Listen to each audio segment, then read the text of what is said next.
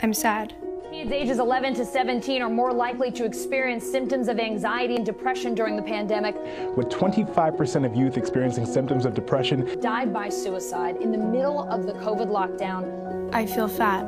ER visits for suspected suicide attempts were 51% higher among girls ages 12 to 17. I'm stressed. ER visits for suspected attempts of self-harm have increased by over 50% among girls. I feel ugly. Symptoms of depression and anxiety doubled during the pandemic.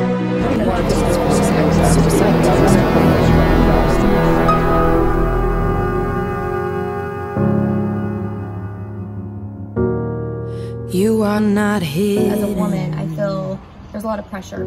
I've never had anyone really care about my relationship with God. We're unified with other young ladies. We're able to talk about things that are deep-rooted in their hearts and know that they have a place that they can call community. All the ladies here are just very empowering. And I feel like I can stand up and everyone can talk to me and not be judged when I'm here. And I just feel like it's a very positive environment.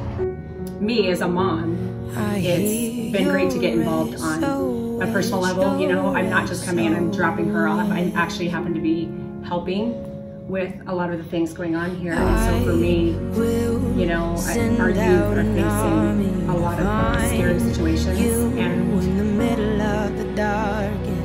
my experience has been very fun. I've learned a lot about confidence and self-love.